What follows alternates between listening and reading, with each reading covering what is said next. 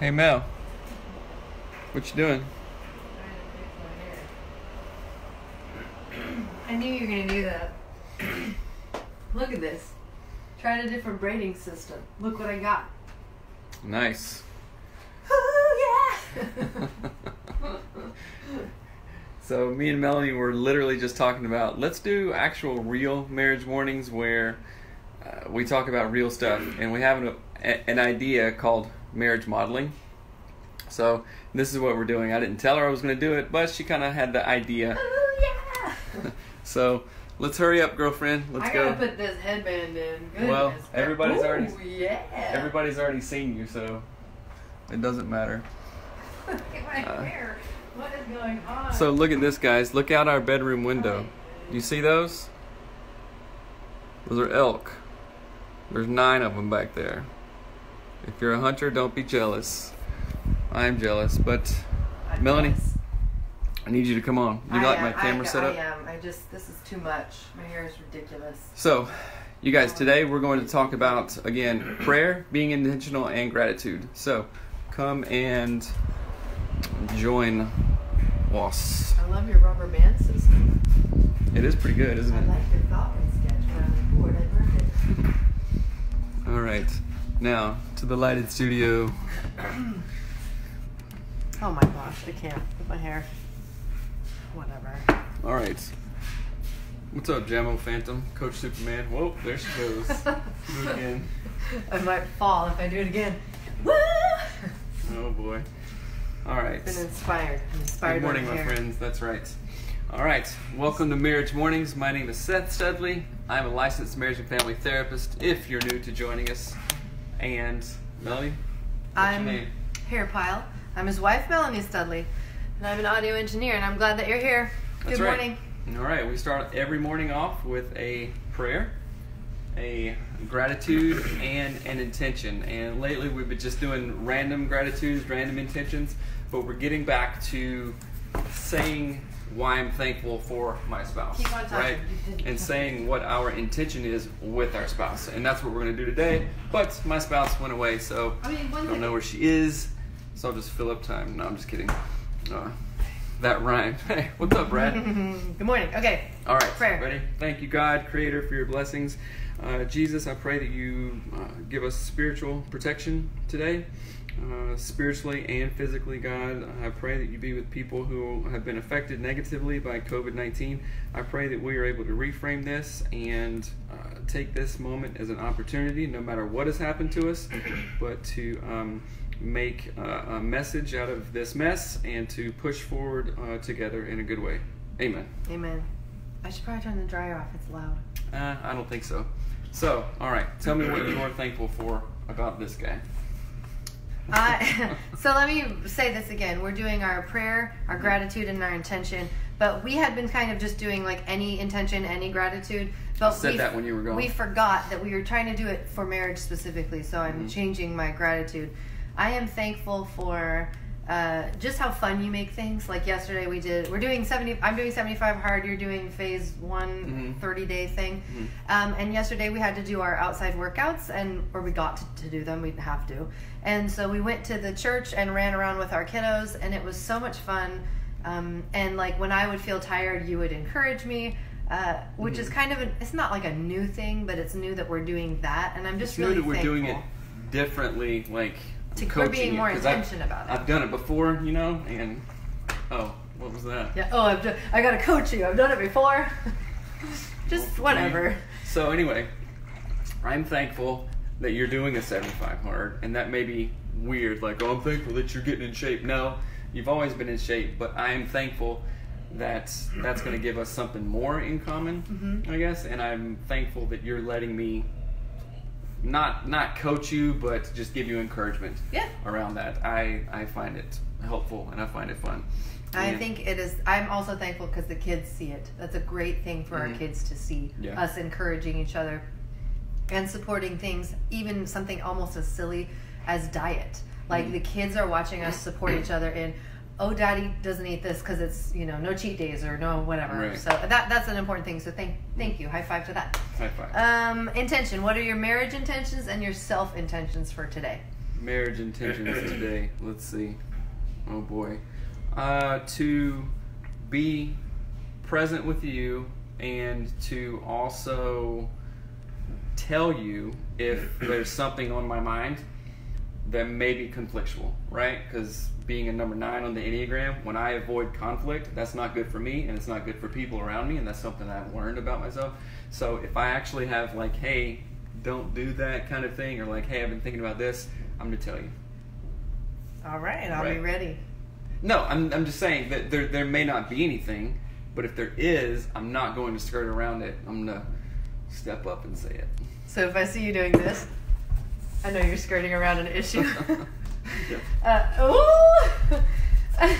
Okay, got it. I like that. That's a good way to be intentional. Okay. So for me, I think intentional in terms of marriage stuff, I want to be more outwardly expressive of how gratitudinous I am, how grateful I am for you.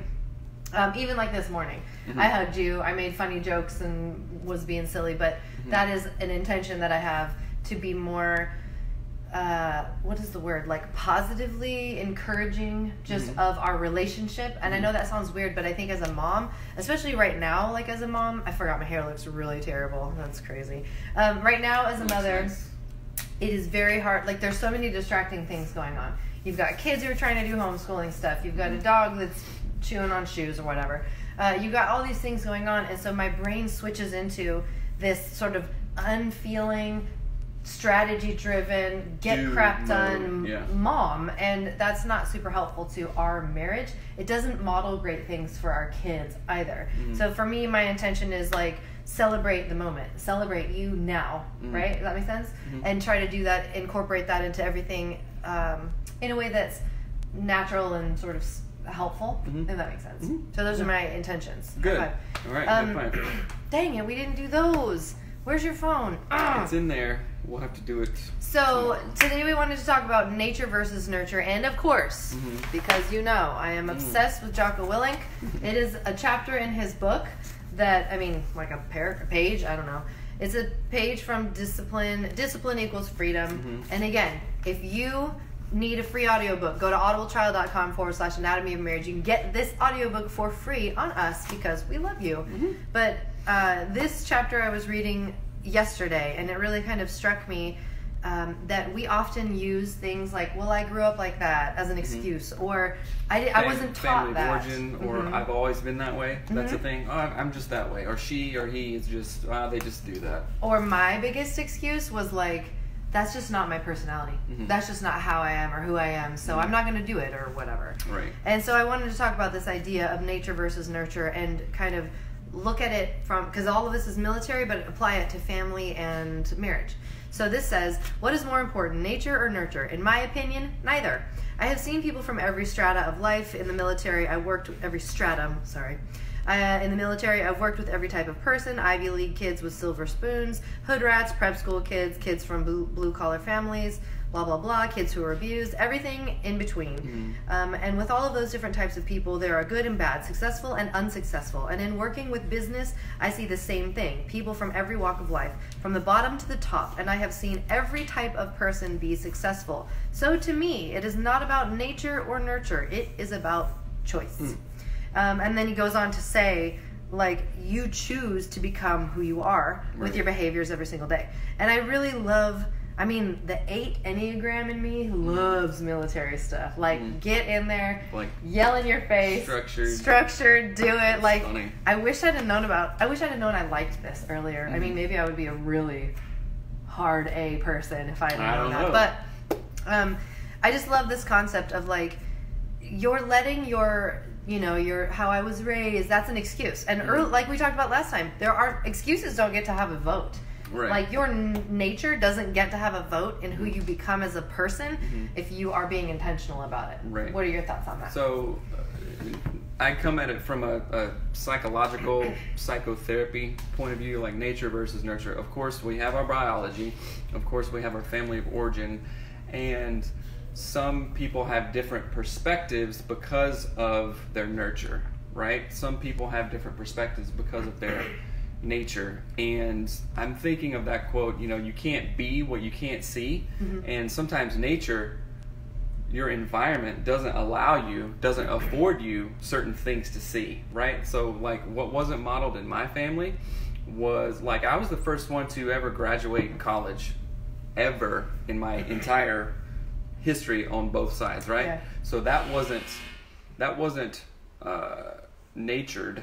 I get that wasn't nurtured for me, right? I mean, people talked about it and stuff, but I had no prior examples of that. So I'm thinking about other communities who may not have different role models of these things. So I would disagree a little bit with that, but I very highly agree with like, okay, it is a choice, right? And we're all exposed because of TV or cultures like, oh, that person went to college, that person made it, that person came up here from way down here, right? So there is knowledge of it at least. So I agree with that part, but sometimes nature versus nurture, it's just like it may not be in my nature, my biological makeup to be a superstar athlete with amazing muscle mind coordination kind of thing, you know, but I think it is a choice. So if I wanted to improve my basketball skills, then it would be a choice. I go practice every day and do these moves and watch videos and all this stuff. So I may not be great, but I could improve a level, and that is a choice. So I do believe in it on that part. So it's not in your nature to have a crappy marriage. It's not in your nature to be a selfish jerk or a complaining bee all the time. That's not in your nature, right? That's a choice. That may have been modeled for you, but it absolutely is a choice for you to step out of that into something different. That's a choice. So when you're exactly right. When people say, oh, I'm just like that, or my dad was that way, or like, I don't know, my mom was that way. That is a lame excuse that does not get a vote. At least it doesn't get a vote in our family, and it doesn't get a vote with our kids either. And you yourself should not let it get a vote in your own psyche. You know what I'm saying? Yeah, and I think for years, like almost all of our marriage, that stuff was the loudest voter in myself personally, and then it impacted our relationship, it impacted our parenting and everything. Because I would say to Seth, oh, I'm not like that. You want me to be like your mom. Well, I'm not like that. I wasn't raised in the South. And I had all these excuses.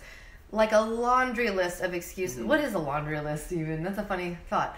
I had this huge list of I have to wash my pants and my socks. Oh! Nobody writes down their... That's a really funny thought. But I had this huge list of all of these excuses that were basically how I was, nurtured, or the nature of how I grew up or whatever. And it was everything from, my family doesn't do that, or we don't say I'm sorry. We don't feel like we have to. So I wouldn't do it. And it was such a... it's such a terrible way to live, and then it's such a terrible thing to model for your children. Like, well, I just can't do it because that's not what I do. Like, what are you talking about? Like, where's your grit? Where's your intention? How do you get past exactly where you are then if you don't do the things you don't do? Right? How dumb is that? It'd be like a flower saying, well, I don't grow above the soil, so, then you don't grow. Right. Yeah, exactly. Then you don't grow. I'm going to say something that's totally off topic, but I thought about this the other day. It's random, but I really, really love this concept. So we've been planting things at our house and doing homeschooling, and one of the things that we did was Hattie had, our 7-year-old has these sunflower seeds from her kindergarten, I think. 3 years ago. 2 or 3 years ago, or 2 years ago. And we had been saving them to plant them. And so we planted 62 sunflower seeds in all these little pots. We made little pots because our dog ate the ones we bought. All these things. And I had this thought. I was like, we planted 62 sunflower seeds. How many, if 62 sunflowers grow, how many seeds will each one of those sunflowers produce? And so I Googled it. Like 6,200? How many seeds do you think one sunflower head produces? I think a low estimate, 100, high, 200. It's like 1,000. It is so many. It's really? Yes, it That's is crazy. Unbelievable. So we did the math on it. Like it would be like 62,000, whatever, right? And then I thought, that's what like wisdom is. That's what education is. You are right now getting a seed that you can choose to plant, and it will produce a bunch more fruit, seeds, whatever, wisdom, good things in your family, or don't. Or not. Or don't plant it. Or don't water the ones you plant, right? And it just kind of struck me as I was doing that with the kids and thinking about, like, that's that idea of like a generational curse, or how about a generational blessing? Why don't we think about that? Like, how do we give knowledge and wisdom? We model good things for our kids. How do we do that in a way that will benefit them, but then will help them produce those same things to benefit others? Right? Does that make sense? Yeah. And it's just something that keeps like popping back up in my head as I look at our sunflower starts and I think about nature as I'm homeschooling, and all of these things. And I just think it's really important to think about like the way that we the way that we like we have the power within us by every action we take every single day